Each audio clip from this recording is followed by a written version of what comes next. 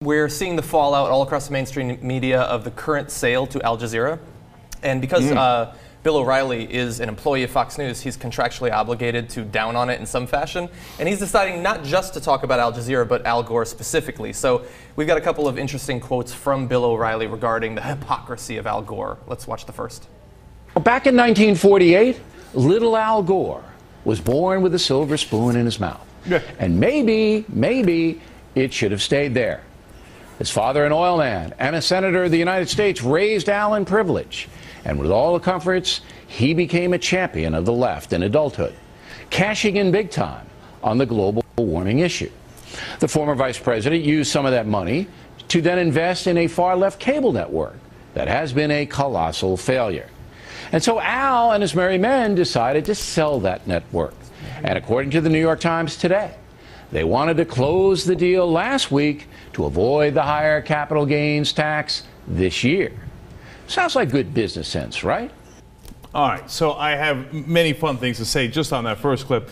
First of all, one of my favorite Republican points is, well, if you're wealthy at some point, you should really be a jerk to everyone else and insist on more money for yourself. If you become a do-good liberal after you already have money, well, that would maybe make you a decent human being. And so they, yeah, limousine liberal. Well, so you prefer the limousine conservatives who are like, I want all the money and I'm going to keep it all for myself and I'm not going to do any good for anybody. Oh, well, congratulations. Well, these guys who fought Jimmy Carter tooth and nail every time he wanted to do anything regarding arms control with the Soviet Union, what they're asking for from people like Al Gore is unilateral disarmament. Like, okay, the higher tax rates are there. Well, not for me. Only the left will pay a higher degree of taxes. I mean, look, the tax rates are there.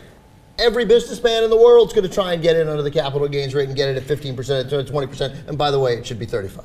Yeah, and unlike the conservative, selfish folks like Bill O'Reilly, he's saying the rate should be higher. You should be, for whatever money I made off this, you should charge me. I'm actively fighting for you to charge me so much more. Second of all, this is a conspiracy theory. I have no idea if it's true that they were trying to get the sale before the year's end. They didn't. The sale was on January 2nd.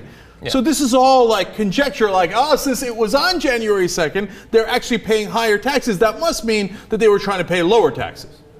But wait a minute. Well, I don't even if they were trying that hard, maybe they could have gotten it on December 31st. They could have been trying and failed. They could have, but they have no evidence of that. Yeah, that's right. true. In fact, the evidence is it closed on the next year where they paid higher taxes. I hope they tried to get it in on December 31st. Of course, I would do the same thing. Everybody would do the same thing. Right. Including Bill O'Reilly. Just because we think taxes should be higher so that we can build roads and bridges and hire cops and firemen, etc., doesn't mean that we love taxes. Oh yeah, I want to pay more. I personally, just out of the goodness of my heart, paid 89% taxes. Yeah. That's not how it works. That's not how human beings react. And then my other favorite part of this, the hypocrisy of their criticism is, Karen, what a colossal failure that was. That's why Al Gore got so rich through that enormous sale of Current. But wait a minute, was it a failure or did he get rich?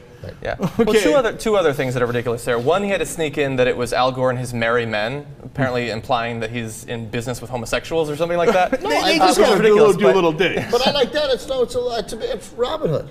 Yeah, exactly. And the second is that... is he Robin Hood or is he greedy? Ties go in, ties go out. You can't explain it. But I love also that, like, he was the vice president. He gets out and he really wants to cash in on something. So he chooses to make a documentary about global warming. So that's clearly, if you want to make big money, that's the thing you do. Yeah, that makes no sense. But we got more from O'Reilly. Yeah. Just 2 months ago, old Al gave an interview to the Reuters news service and said this. The single most popular proposal we had was to reduce taxes on working people and lift the higher rate. Let's give an incentive to work, and let's ask the most fortunate in our society, including me and you, to do our fair share. Ah, to do our fair share. Isn't that fascinating? So, what is our fair share? Well, I guess that means selling assets at the lower capital gains rate. Except does he believe it or not? He didn't do that. But Fox News, as usual, you know how he says it's a spin-free zone? It's a fact-free zone. So he takes the facts and actually spins them in the exact opposite direction.